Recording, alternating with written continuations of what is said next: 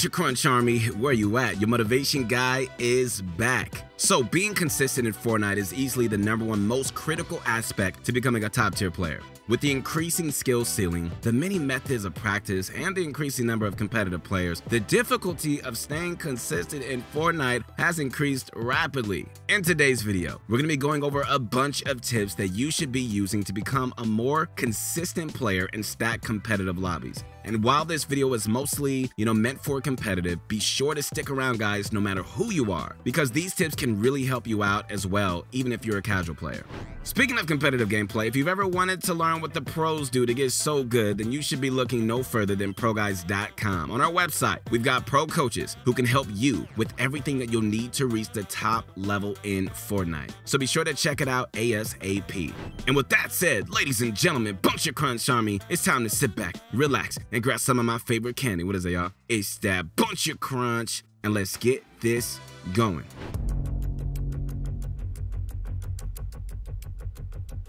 The first aspect of being consistent in Fortnite is figuring out when and how you're going to play aggressive. Too many players think that being consistent in Fortnite requires you just to play passive and just get placement points. But really, guys, it's the opposite. At the highest level of competitive, kills are pretty much completely necessary, and you usually won't have the loot, materials or healing items you need while going into in-game unless you have a certain level of aggression.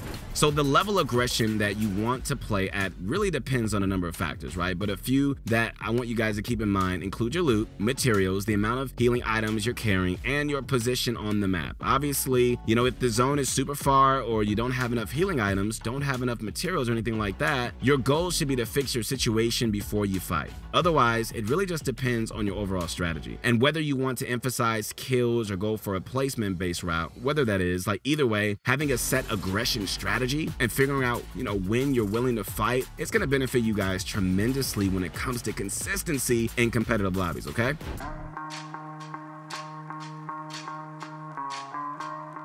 When it comes to getting consistent placement points in competitive, one of the most critical aspects is your mid-game rotations, guys. Simply put, you could have the perfectly sculpted early game, everything can be amazing, but if you don't know how to rotate and actually make it into the end game, then placement points are not going to be your strong suit. So one massive aspect of mid-game rotations is rotating to the dead side of zone. This is the concept a lot more players have been picking up on lately when it comes to competitive, and it's really worth noting. Okay, so essentially, dead side rotations are just rotations toward the side of zone players they're not on. This typically means the side that is closest to the ocean. So on the dead side, you're going to be contested by less players, which means less fighting, less wasted materials, potentially better loot if you find some unlooted spots, and easier rotations to top it all off. So practicing your dead side rotation simply comes down to learning the patterns of how players typically rotate and working around them. Most players are usually going to white line to zone, which basically means running straight to zone on the white line of their minimap to get there really, really fast. So if a zone pulls all the way towards, say, south towards Misty Meadows, then the north side of this zone is going to be super congested. Meanwhile, almost nobody is rotating to or around the Misty area or even south of that. So overall, it'll just make your game so much easier to learn the dead side, okay?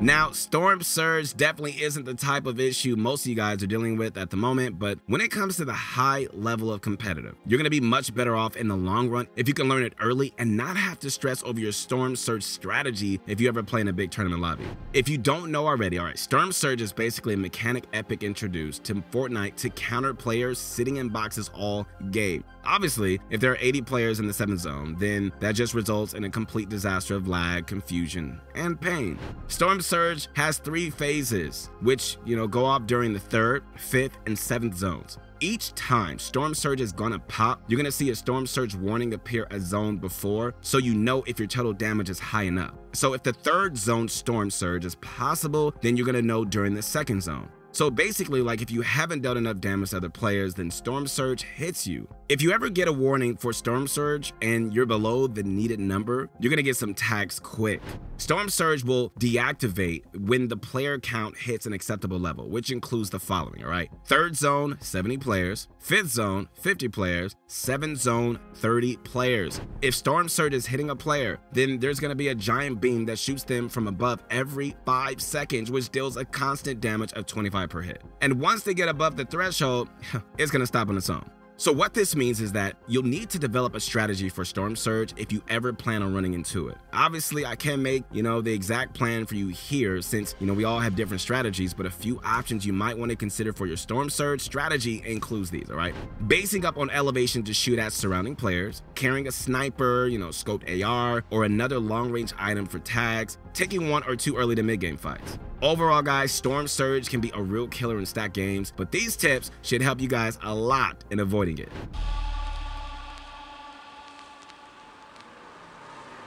So another big aspect when it comes to competitive is your ability to save on materials. Raise your hand, guys, like if you had an amazing game, then like out of nowhere, you have 0 materials. That's probably a lot of us, right? So conserving your materials is absolutely critical and competitive. Learning to save your materials in the long run, it's gonna help you guys improve dramatically. So there are a few methods that really work tremendously for material conservation. So be sure to implement these into your strategy, all right? Using low material tarps, tunnels, and in-game, so strong.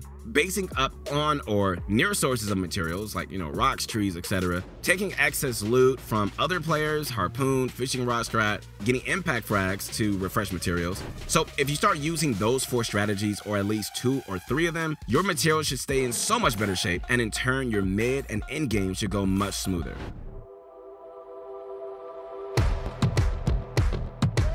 All right, finally, my friends, the last thing that we're going to be covering is your overall strategy. So having a consistent strategy going into every single competitive game would be the main thing that separates you from the average player. Like if you follow the same loot route, similar rotations, and play out each game in a consistent way, you're going to be able to refine your exact strategy and in turn, play more consistent. So what we recommend doing is this, guys, VOD reviewing on a consistent basis and having a zone-by-zone layout of what exactly you're going to be doing. And that way, you know what you're doing in every game, and you could just adjust and tweak your strategy to perform better and better as time goes on. All right, so speaking of vibe reviewing, guys, don't forget that if you ever need some help or advice, you can head on over to ProGuides.com and talk to one of our pro coaches who can help you, spot weak points in your gameplay and improve at a faster rate. And they can even help you find a drop spot, like develop a strategy, improve your fighting skill, and so much more. So be sure to check it out, all right? With a mixture of VOD reviews, your own personal experience, and general practice, you should definitely be able to refine your strategy, and you're going to see much more consistency in your gameplay as a result.